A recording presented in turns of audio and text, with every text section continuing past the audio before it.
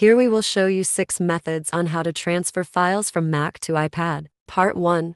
How to transfer files from Mac to iPad with Coolmuster iOS Assistant. Step 1. Download and run the Coolmuster iOS Assistant on your Mac and connect your iPad to Mac with a suitable USB cable. Step 2. Follow the instructions on the screen. Hit the Trust option on your iPad. Once your iPad is detected by the program, you will see the main interface as below. Step 3. Click the Import button on the top of the interface and select the required files from your Mac and transfer them to your iPad. Part 2.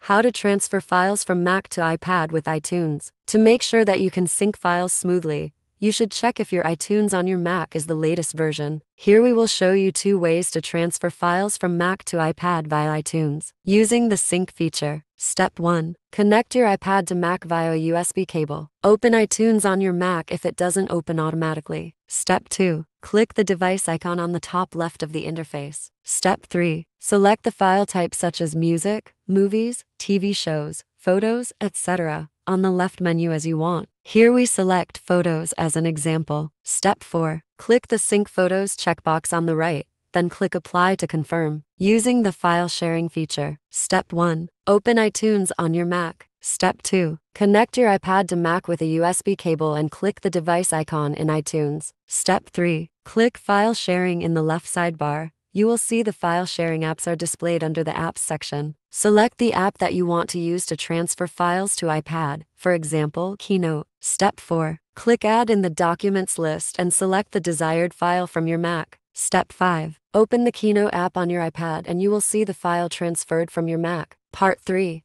How to transfer files from Mac to iPad wirelessly. In this part, we will introduce 4 ways for you to transfer files from Mac to iPad wirelessly. 3.1. How to transfer files from Mac to iPad using AirDrop. To use this method, please ensure that Wi-Fi and Bluetooth on your device are on. Step 1. Enable AirDrop both on your iPad and your Mac. On your iPad, open the Control Center and tap AirDrop Receiving, then select Everyone or Contacts Only. On your Mac, open the Finder window and select AirDrop. Setup. Allow me to be discovered by Contacts Only or Everyone. Step 2. Select the specific file on your Mac, then click the Share icon to transfer to your iPad. Step 3. On your iPad, tap the name of your Mac to receive the files transferred from Mac. 3.2. How to transfer files from Mac to iPad using iCloud Drive. Step 1. On your iPad, go to Settings, iCloud, enable iCloud Drive. Step 2. On your Mac,